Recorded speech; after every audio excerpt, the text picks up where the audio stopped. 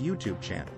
Fierce resistance of the Ukrainian armed forces continues in the region. The Russian army, on the other hand, started to rebel against the attack of the Ukrainian armed forces. Disobedience in the Russian military has increased drastically in recent times, according to the statements of a senior U.S. defense official. At the same time, with the weapons coming from the West, the blows of the Ukrainian armed forces on the Russian army are increasing. Experimental 2S-22 Bohdana self-propelled howitzer in the hands of the Ukrainian armed forces began to destroy the Russian front. The 2S-22 Bohdana howitzer was developed by Ukrainian engineers and stands out as a powerful weapon with 155 mm NATO standard artillery caliber.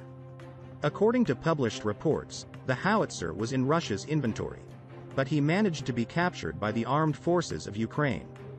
It has been announced that the range of the missile fired from the howitzer is 40 kilometers. With remote attacks on the Russian forces gathered around Donbass, the Russian army can inflict heavy losses.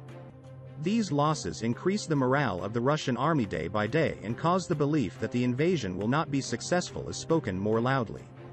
In unofficial statements made by members of the Russian army, it is spoken that Russia should bring more than 900,000 soldiers to the region in order to invade Ukraine.